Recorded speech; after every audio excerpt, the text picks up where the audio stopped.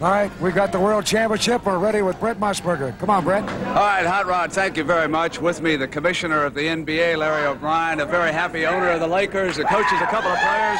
Larry, why don't you make the presentation to Jerry Buss? I'm ready to make it. First of all, I think we all want to send our good wishes and salute the captain of the Lakers out there in Los Angeles, Kareem Abdul-Jabbar. He was named the player of the decade by the basketball writers, and deservedly so. We miss him here tonight. And in his name, along with the rest of the team, we're going to make a little presentation. Norm, Jamaal, Pat, Coach Paul Westhead, and rookie Jerry Buss. We've just finished the greatest season in the history of the NBA, record-breaking.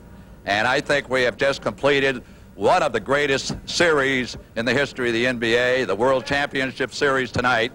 And we have a new world champion. And I want to present the World Trophy to the owner of the Los Angeles Lakers, the new world champions of basketball. And I'm proud to do it. And here you go, Jerry Buss. It's yours. And it's permanent. You keep it.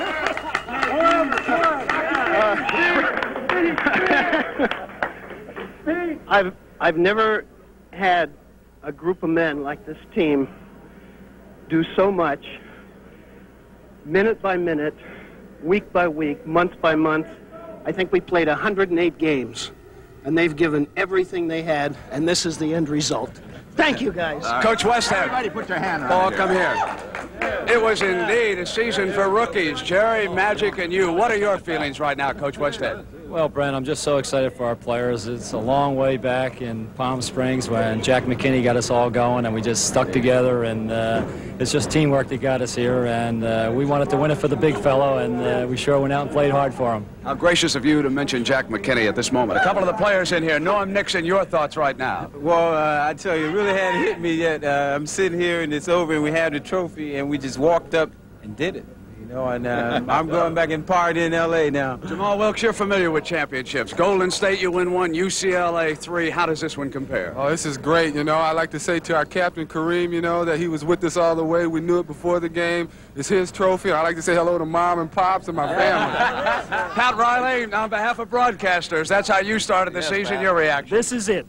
Brent, this is it, and Kareem, Cheryl, Chris, we'll be out. The party's starting here, but it's going to end in L.A.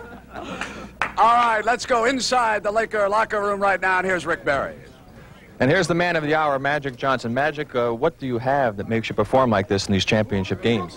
Well, I don't know. Just I love to win, and I guess that's the thing. I go in thinking we can win any game that I play. Despite, you know, Kareem wasn't in, and we want to say, hey, we did it for you, big fella, because you got us here, and we don't want to take nothing away from him. A lot of people really weren't sure whether or not you were going to be making in this league and making it big. You certainly made a believer out of me, for sure. I haven't seen you play that much. You were absolutely fantastic. I've got some good news for you. I don't know if you know it, but a national magazine has named you the MVP for this series. Oh, well, thank you. You know, I just tried to do my best and help the team win, and it's just great. You know, the NBA, the whole season was great, and it's been beautiful. I think that's really a capper to it, with Sport Magazine naming you the MVP. You have some few words to say to the big fella back in L.A.? Yeah, big fella, we love you. We did it for you, and we want you to get up and dance a little bit tonight. I know that ankle is sprung, but get up for us. One final question I have to ask. You came in here, your teammates were rather subdued. This is probably one of the quietest locker rooms for a championship that I've seen. Because it's unbelievable.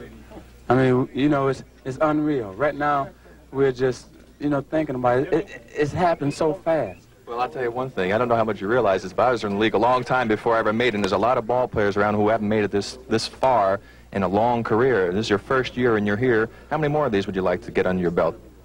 About 20. Well, the best of luck to you. You're absolutely fantastic. Let's go back to Brett Musburger. Hi, Mom, Dad. All right, Rick, thank you so much. Magic Johnson had some words to say about Kareem Abdul-Jabbar, like get up and dance a little bit tonight, big fella. I imagine that anchor feels a lot better. Well, I know the team dedicated this victory to him. He's the one that led him all the way through. He's the big fella. Without him, I really had serious doubts whether we could do it, but I just didn't realize the determination and the dedication they had to the big fella. They told him they're going to win it for him and bring it back to him, and they did it. I might add, Jerry Buss, that you did a lot for the Lakers, too. Coming in this year and picking up the players that they needed, congratulations on this World Championship. You and all the Lakers certainly deserved it. Well, we felt like a team right from the very beginning, Brent. Back in Palm Springs when we went through training, there's a lot of hours, a lot of heartaches that went into this whole thing, and all I can say is I'm just happy to be part of this team. All right. Speaking of being part of a team, it was a pleasure again to be a part of the CBS team this year that brought you the NBA on CBS. We started on that Friday night in San Diego. It was Abdul-Jabbar with that sky hook, Magic jumping into his arms, a signal of things to come. Then it was the defending world champion Seattle Supersonics. They got into a tough 7-game playoff. And how about Daryl Dawkins when he shattered a couple of glass backboards? It was moment after moment like that on CBS this year throughout the season as the NBA indeed turned in one of its greatest years ever. Capped off tonight by the Los Angeles Lakers, who after years of disappointment finally came down and beat Billy Cunningham and the Philadelphia 76ers in 7 tough games. But let's not forget the effort that was turned in by the doctor, Julius Erving. Throughout this series was magnificent in defeat as he was a few years ago against the Portland Trail Blazers. But there was simply too much magic on the West Coast. The effervescent rookie from Michigan State, who just 3 years ago won a high school state championship, a year ago an NCAA championship, and tonight capped it all off with an NBA world title in Philadelphia, leading the Lakers to a 6-game victory over the Philadelphia 76ers. Series winds up 4-2. And for everybody at CBS who was a part of this glorious season, we thank you for being along with us. For Rick Barry, Bill Russell, Hot Rod Hundley, and also the men in the truck, led by the executive producer Chuck Milton, and of course our directors, Tony Verna, Sandy Grossman, and our producers, Bob Stenner and Perry Smith. They did it all. But the man of the hour, Magic Johnson, 42 points, 15 rebounds, 7 assists. And the Lakers have won the World Championship. I'm Brent Musburger saying so long from Philadelphia. We'll see you next season.